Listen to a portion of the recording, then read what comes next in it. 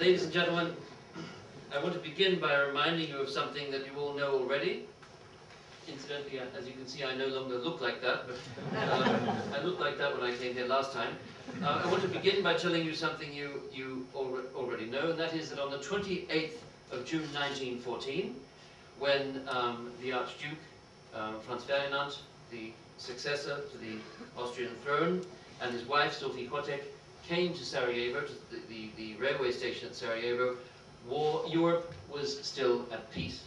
And in fact, if you had asked most of the best informed statesmen of that period, did they believe a European war was likely, almost all of them would have told you that in recent months, in the last 12 or 18 months, a war had become less rather than more probable. A European war was becoming less likely. And yet, as you all know, 37 days later, Europe was indeed at war. And this war has justifiably, in my view, been described as the Urkatastrophe, the Mutterkatastrophe, I think is an expression which is being used, by a speaker later this afternoon, the original catastrophe of the 20th century. It consumed 3 empires, or 4, if you count the Ottoman Empire as well, the Russian, the German, the Ottoman, and of course the Austro-Hungarian. And more importantly, it consumed the lives of at least 10 million young men on its numerous fields of conflict. It caused between 15 and 21 million wounded, and I'm not talking here about light wounds which were treated in theatre. We don't have good global statistics, but the estimates range between 15 and 21 serious wounds, many of which had a lasting effect on people's lives thereafter, and the visual memory of this war is very much marked by the presence of mutilated veterans, of men who looked transformed as a consequence of their encounter with this extraordinary period of violence. And so I think Fritz Stern, the German emigre US historian, is right when he says that this is the disaster from which all the other disasters of the 20th century sprang. It's very difficult to imagine the rise of fascism in Italy without this war. It's difficult to imagine the October Revolution in what became the Soviet Union. It's very easy to imagine something like the February Revolution. Everybody had predicted a liberal takeover of some kind, a constitutionalization of Tsarism. Everyone had predicted that, but what nobody had predicted was the Sovietization by a small minority party, the Bolsheviks, of that country, an event which in my view was unthinkable without the First World War.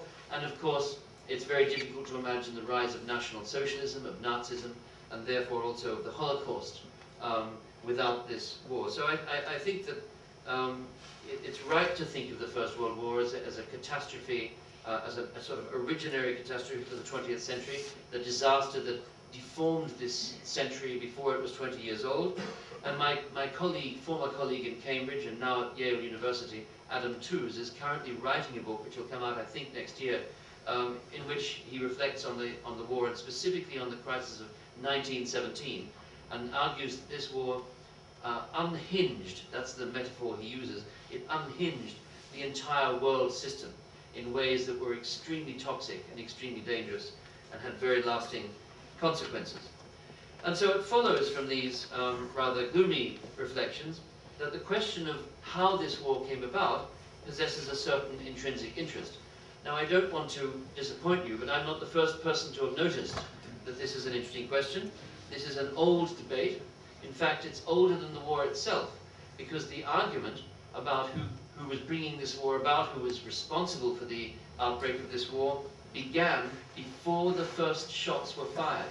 And it's astonishing how many of the lines of argument we find in the literature you can also find in the mouths of those who actually brought this war about, as they all pointed their fingers at the other side and said, they are bringing war to us, they are forcing us into war. So this argument is even older than the war itself, and the American historian John W. Langdon did a count in 1991, a very interesting book called The Long Debate, which tells you everything you need to know, really, the title. In 1991, he counted 25,000 books and articles that one would really have to read in order to be abreast of this literature, and that's in English alone. So one could spend an entire life, at least an entire life, simply acquainting oneself with the English language literature.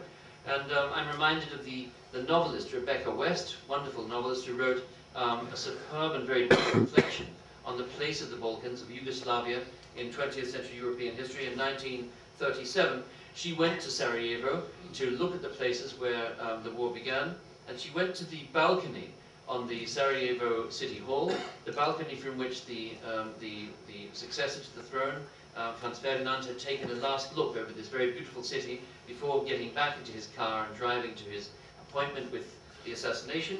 And she comments, she remarks in this book, she recalls saying to her husband, or more precisely to one of her husbands, she had several, saying to her husband, Paul, I shall never understand how it all happened.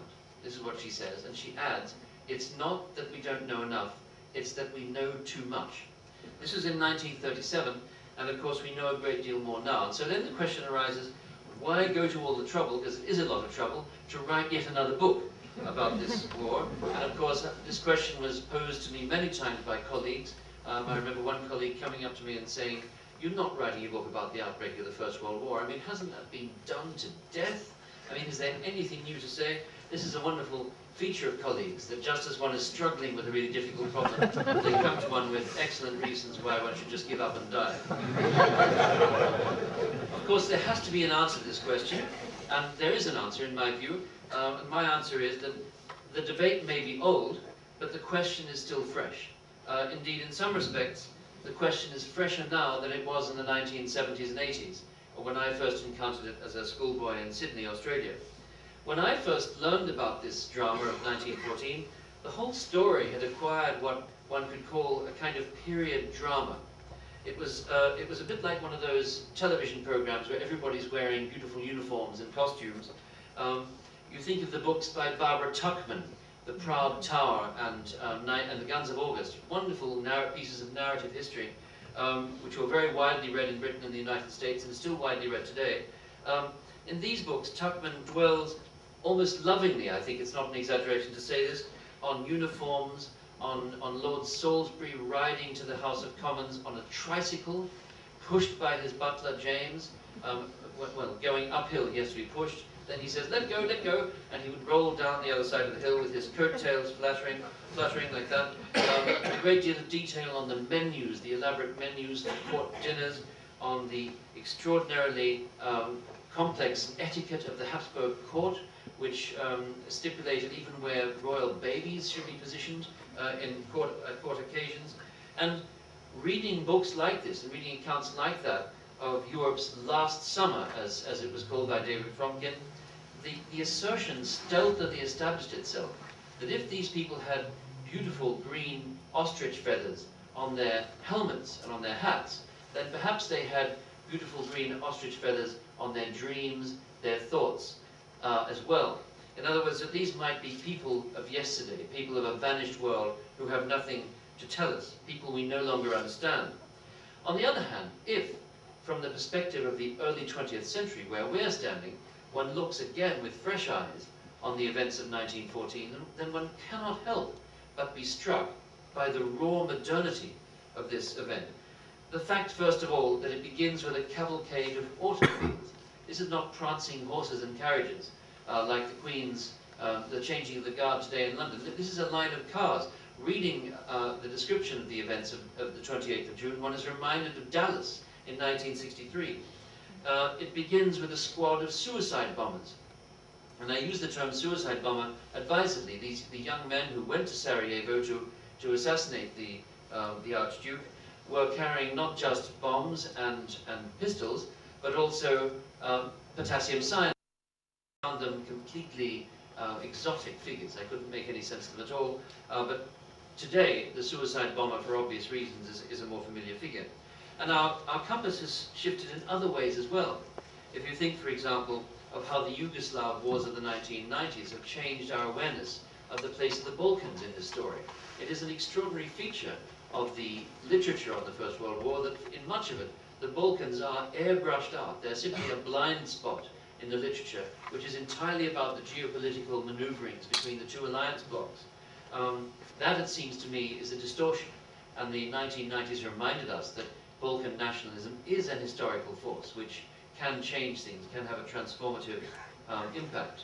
And that does not mean, and it's very important, not that I don't want to be misunderstood in this sense, that does not mean pointing the finger of blame at one or another Balkan state.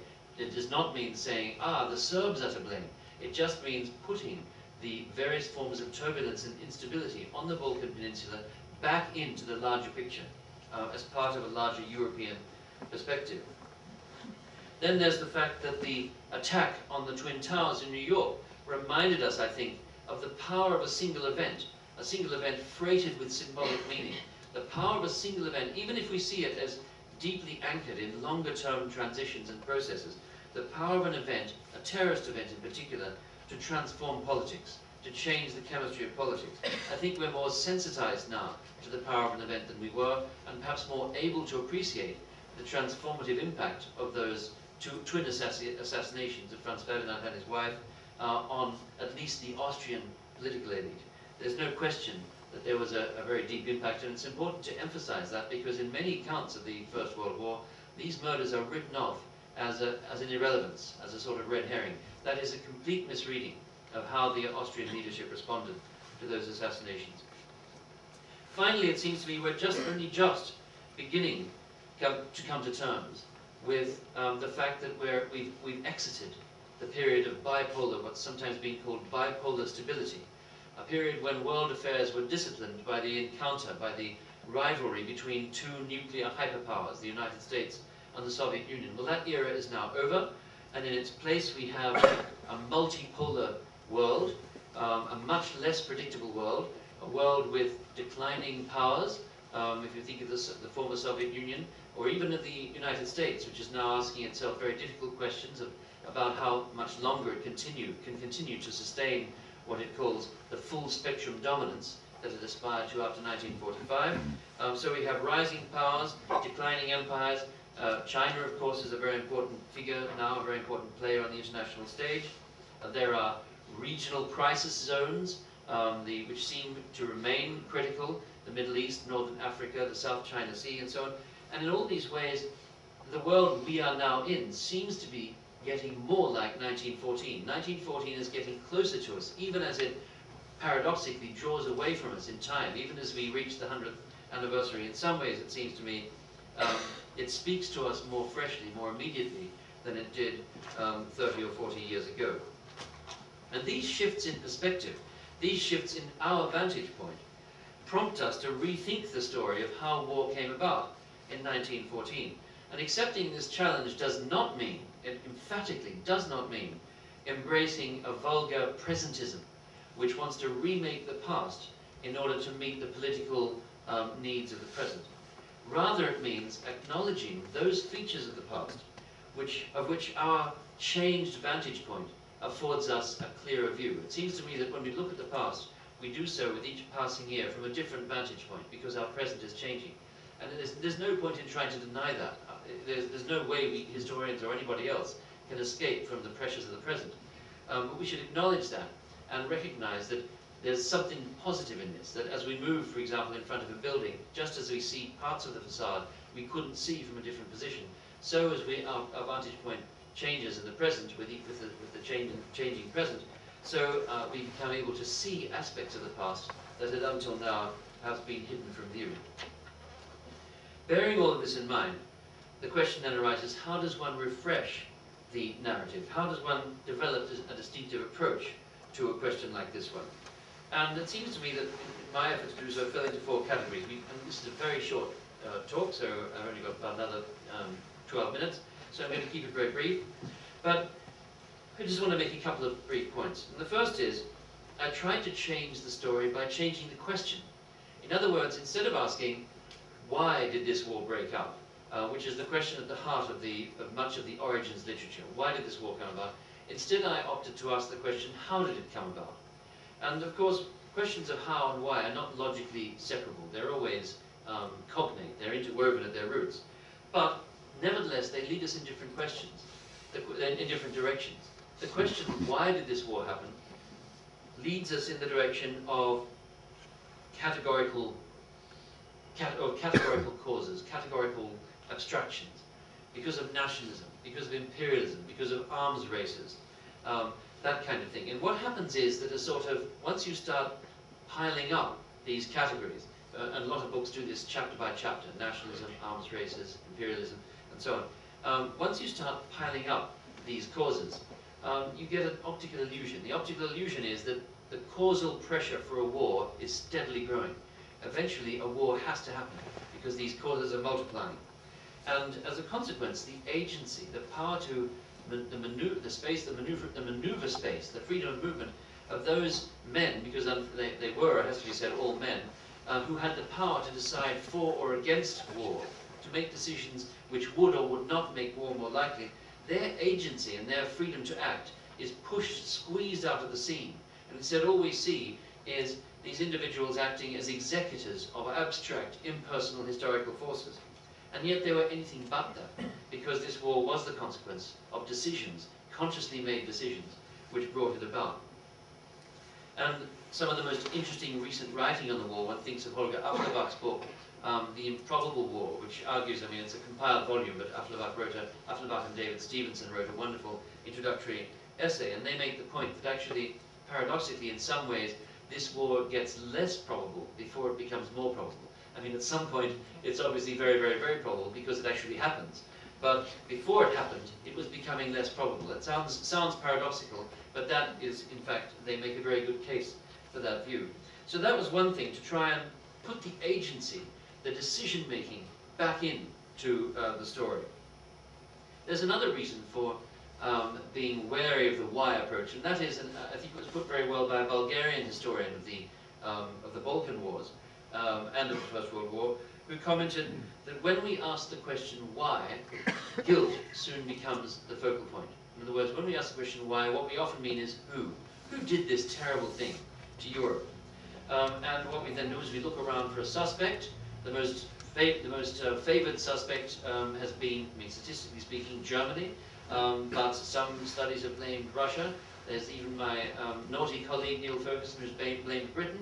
And there have been basically almost every state has been accused of bringing this war about individually. But basically, it's the approach I'm talking about. What you do is you identify a suspect, then you start gathering, what the Germans call Beweismaterial. You produce a charge sheet. You find all this evidence of nasty things that were said by one minister to another. They sound aggressive and unpleasant.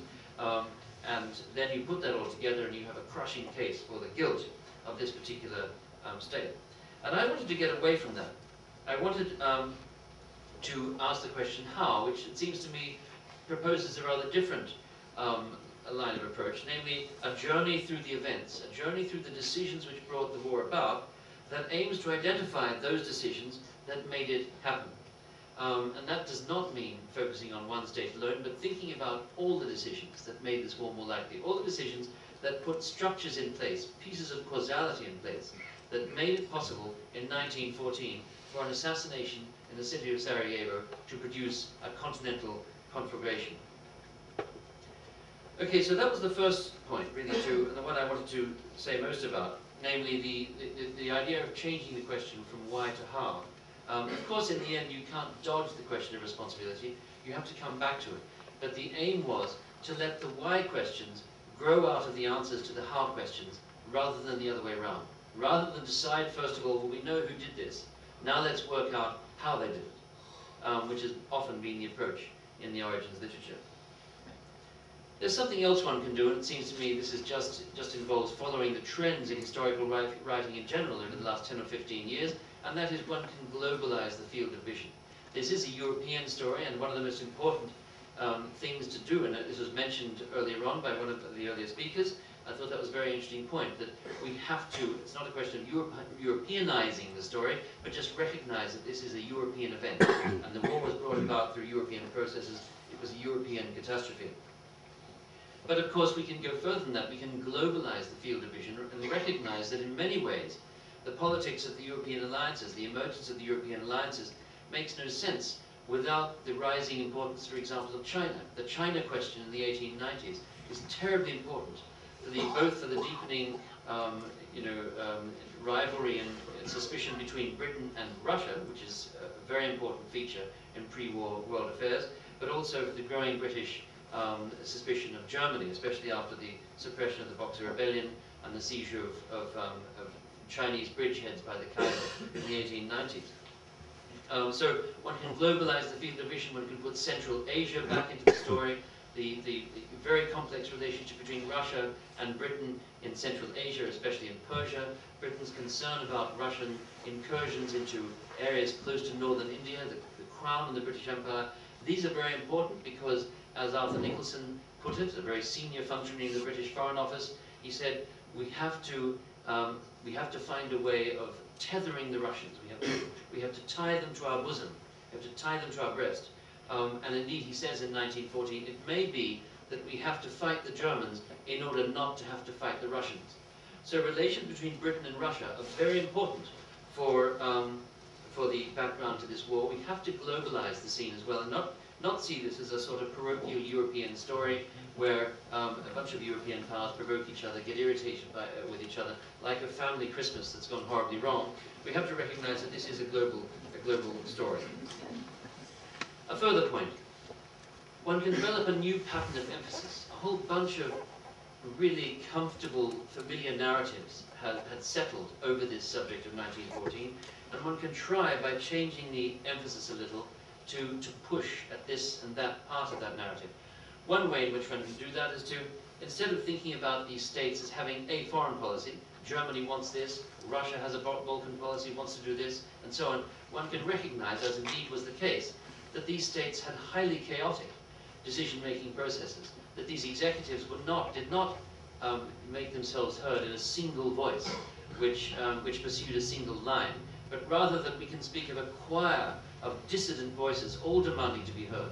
Especially in Russia, for example, if you had asked let's say in the summer of 1904, if you were to ask a very well-informed observer of the Russian political scene, who makes foreign policy, the answer would without doubt be the Tsar. The Tsar himself is making policy, is pressing the Japanese very hard, and this is a very good thing. We're going to get into Korea, we're going to get deeper into Manchuria, and so on. This is all that Tsar's doing. Then it comes to the appalling disaster of the Russo-Japanese War. You ask the same question again in 1907. The Tsar has disappeared from the scene. Now it's Stolypin, the chairman of the Council of Ministers, Russia's prime minister, so to speak, an extremely powerful figure. But if you ask the question a year later, during the Bosnian annexation crisis, the answer would be the foreign minister, Izvolsky. He's now broken with Stolypin. He's made a deal with the Tsar behind the backs of the other ministers. I don't want to go into any more detail on this. The point is that power was constantly slipping from one part of each of these executive structures to another. Paris is even more chaotic. I mean, think of the fact that during the tenure in office of Edward Grey, the foreign secretary in Britain, 16 French foreign ministers came and went. 2 of them came and went twice. Now that's really something. They entered office, they left, a year or two later they came back in, they left again. And several of these foreign ministers were in office for a few months only. So one can speak of anything but a consistent political line. In fact, sometimes it seems to me the English word policy is not a very helpful word, because there is such a lack of unitary decision-making. Further, one can emphasize features of the story like the Balkan background. I don't want to go into the detail, but that's one very important thing.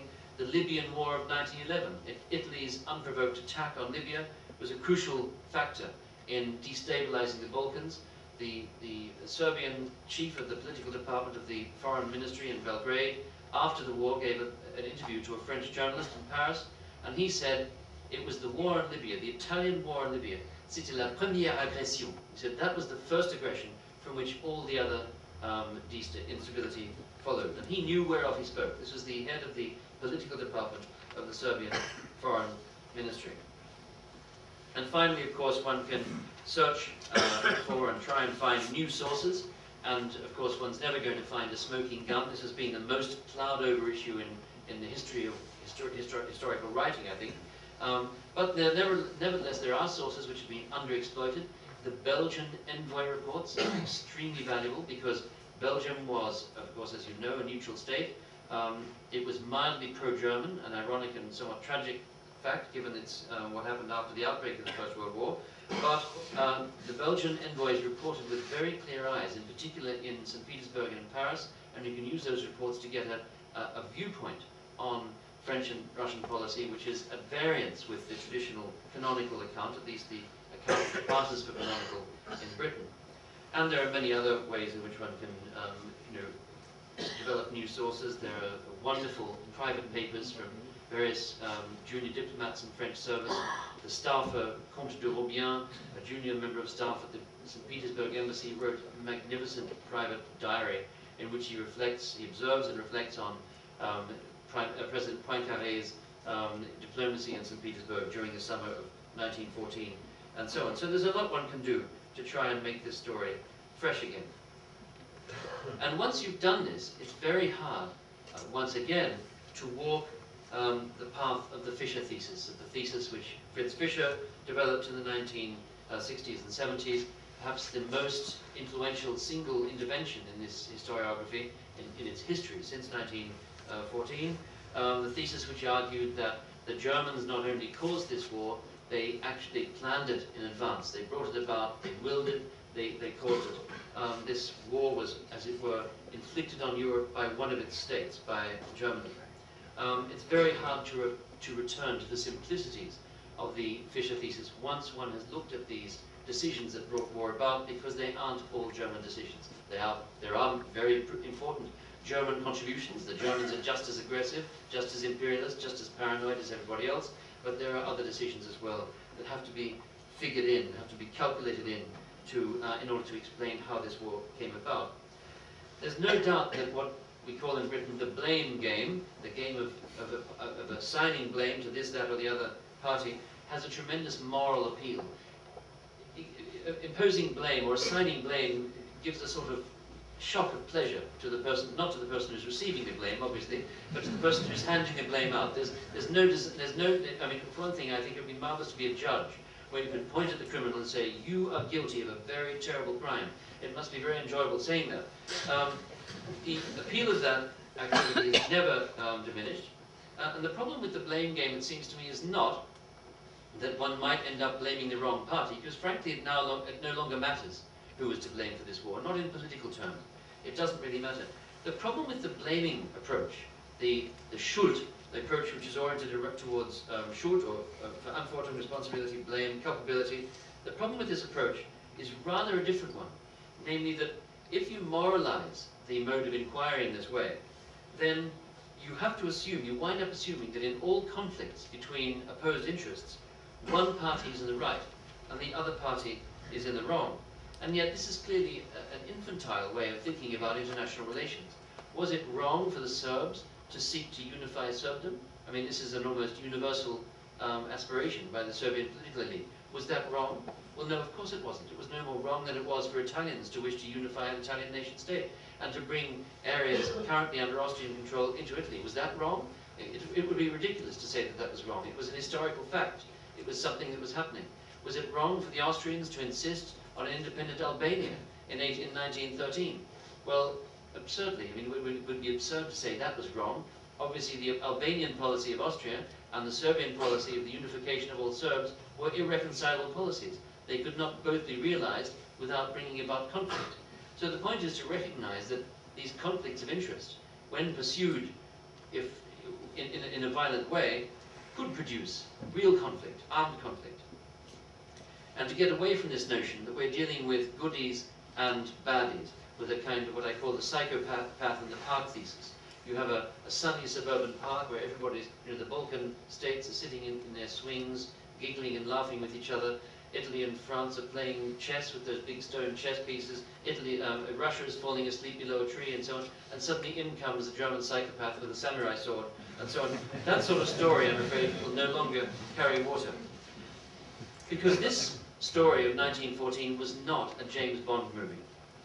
There are no velvet-jacketed villains in mountain hideaways stroking their cats with prosthetic